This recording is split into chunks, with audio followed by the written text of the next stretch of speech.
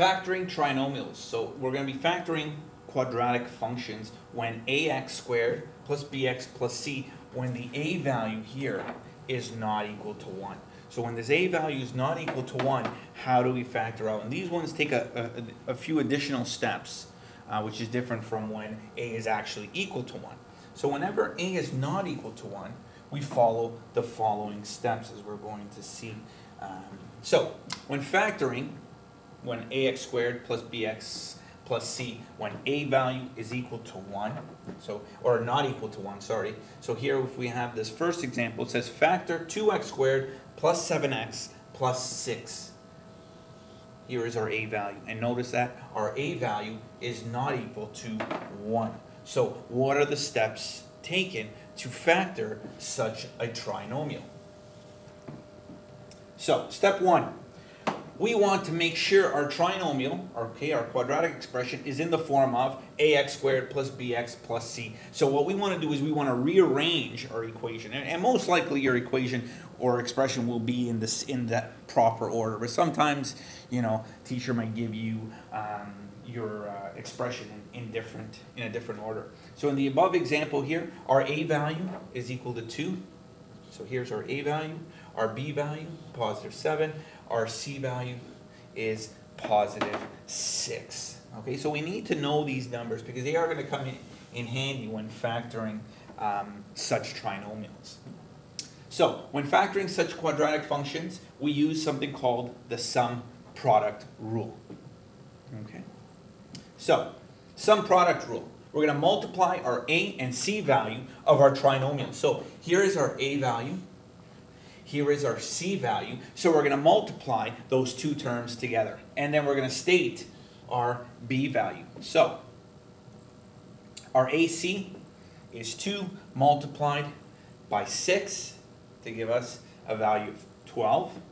And then what is our b value? Our b value is positive 7. So we need to know these values in order to help us factor such trinomials, and we use something called the sum product rule, as we used in one of the other in the other type of factoring trinomials, where your a value is actually equal to 1.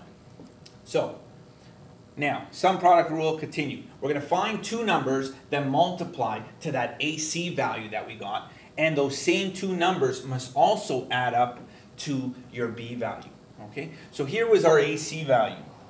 Okay, so what we want to do is we want to find all multiples to our AC value, so all multiples to 12, but those same two digits that we use in here must also be able to be placed in here to add up to 7, okay, to add up to our B value, okay? So the rule is we find two numbers that multiply to whatever these two multiply to, okay, whatever the product is of your AC value, and those same two numbers must be sums into that middle term, that B value. Okay, so we think about numbers that multiply to 12. Okay, so we have all the different terms that multiply to 12. So we have 1 times 12. Okay, is a multiple of 12, or multiples of 12. 2 times 6. Okay, so far with these two multiples, or these multiples of 12, none of them will add up to positive 7. So we keep looking.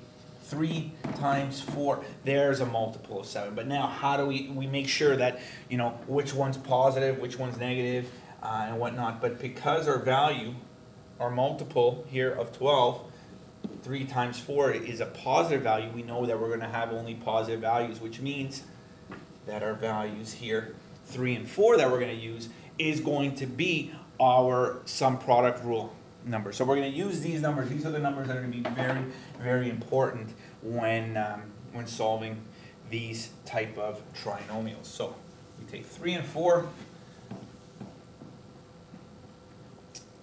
Okay, we're using these values, and we're going to expand the middle term with these values. So here is our middle term. We're going to expand that middle term with the values that we found in the previous slide. Okay, so that positive 4, positive 3 were our terms. So we take 2x squared plus 7x plus 6, and we're going to expand this middle term using these numbers. Okay, so in other words, what I've done is my expression here is still a variation of my original question. All I've done was I've expanded my middle term to use these terms here. Okay, notice how these two numbers, when I multiply them together, it gave me the 12, and then when I add them together, it gives me this positive 7. Don't forget that even though we use positive 4 and positive 3, don't forget the x, because remember, if we are expanding that middle term, we still need to have this variable to follow along. So, the order these terms are placed don't matter, however, try to arrange them so they can easily be factored. Okay? And you'll know the more you practice these type of problems, the more that will make sense. Okay? So, now, notice the 4-term polynomials. Okay, so whenever we have 4-term polynomials, one of the rules that we said in the guideline for factoring, in that video on the guideline for factoring, we're going to factor by grouping. Okay, so here is our 4-term polynomial. This is the expanded version. So remember, this is the same as this right now, really. Okay, because if I was to simplify this term, I would go back to my original equation. So this is the initial step. So we're going to factor by grouping. Okay, and you're going to group the first 2 terms and the last 2 terms. So here's our first 2 terms, here's our last 2 terms. So what we're going to do is we're going to try to find a common factor in this first group and then another one in this next group. Okay, so find a common factor from the first group, then find a common factor from the second group. May or may not be similar, and we'll talk about that later on. Okay, so common factor for the first is 2x. We can factor out a 2x from both of these terms. Okay, and a common factor from our next group is 3. Okay, so we're going to factor out 2x from the first group and just the value 3 from the next set. Okay, and we get the following.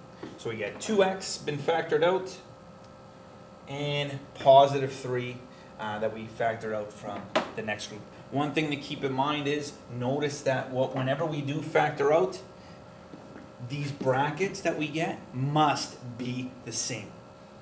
Okay? If they are not equal to one another, then you have probably factored by grouping incorrectly. It means that there is something else that can be factorable even further. You have not found the true common factor of each group.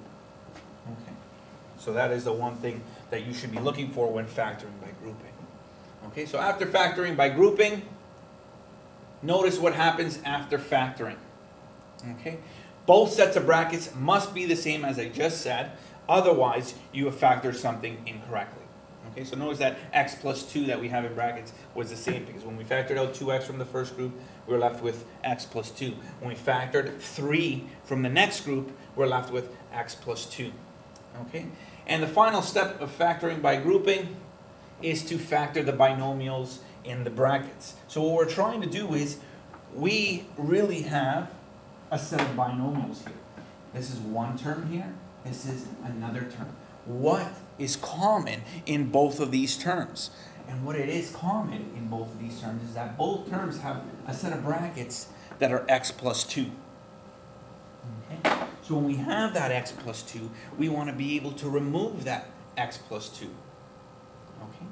So factor it out and then open up a new set of brackets and write out the remaining terms as a binomial. So what we're going to do is, because they both have an x plus 2, we are going to factor out x plus 2. And then we have another set of brackets to put whatever's remaining. And look at what's remaining here. 2x, positive 3. We're going to throw those into our next set of brackets. Okay?